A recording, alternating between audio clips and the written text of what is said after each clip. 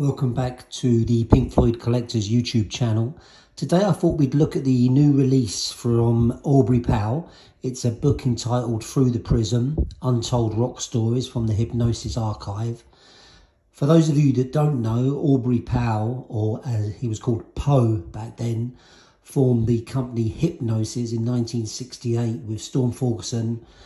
And one of their first jobs was coming up with the Saucer Full of Secrets LP. Both of them were from Cambridge and very much in the clique of the whole Pink Floyd group. Storm knew Sid very well, and he goes on to discuss that.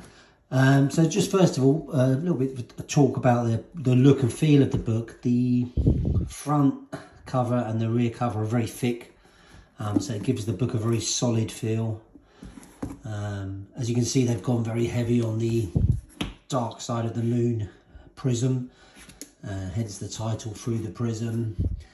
Hipgnosis went on to do covers for Peter Gabriel, Paul McCartney, Genesis as well, Led Zeppelin famously. So this book doesn't just deal with his experiences with Pink Floyd, it goes on to talk about those experiences as well.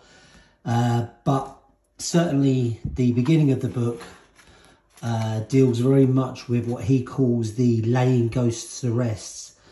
And it puts a few stories that have been myths to bed in terms of the whole Syd Barrett story of being locked in a cupboard. He actually confirms what exactly happened with that. I'm not going to give too many spoilers here, but he certainly gives his account and explains why some of the myths and legends came up around Sid. But he knew Sid very well, and he saw him kind of slip into his illness as he describes it.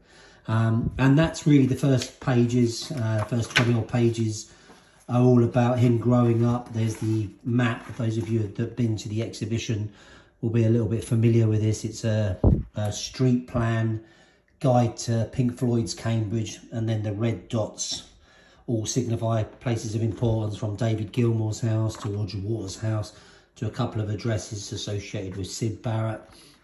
So this is like a standard map from the time, and they've just co-opted it for Pink Floyd purposes.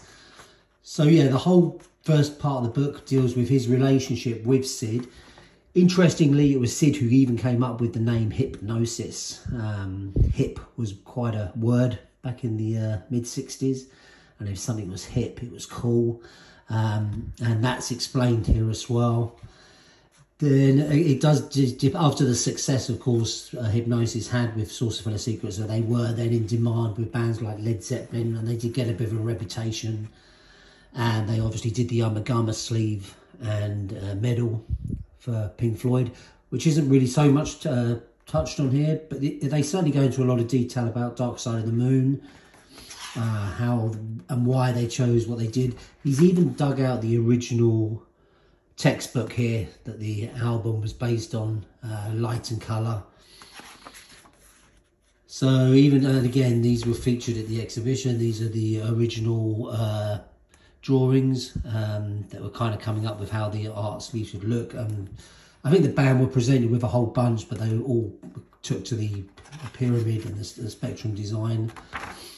And again, then it dips into other groups. Then the next time we come into Pink Floyd is really with Animals. Or it would be Wish You Were Here, actually. So Wish You Were Here, he goes on about being sent out to America to film Lake Como, is it, or something like that. But yeah, it describes the whole trip.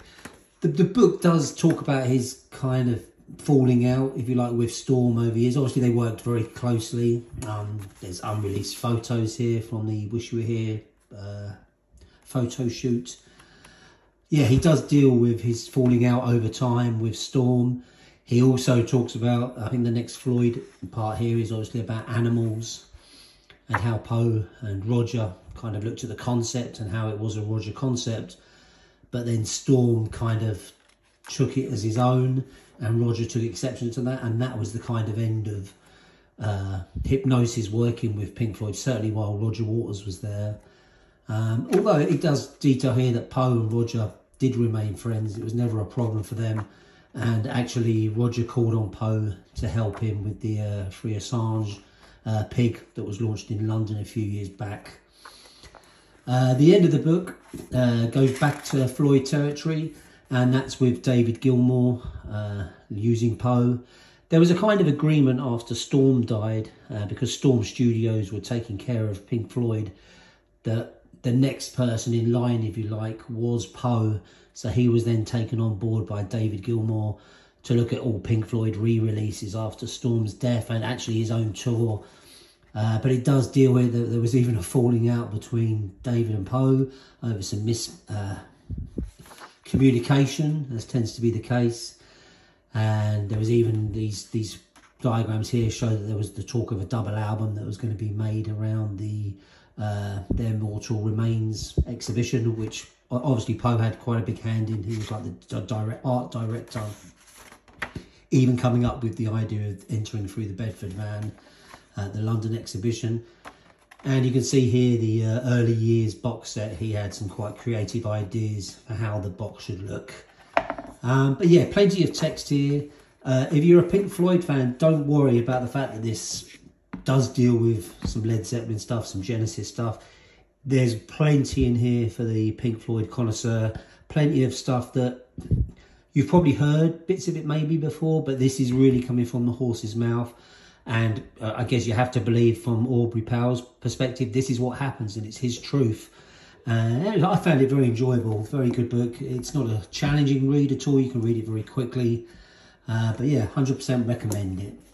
Hope you found that useful.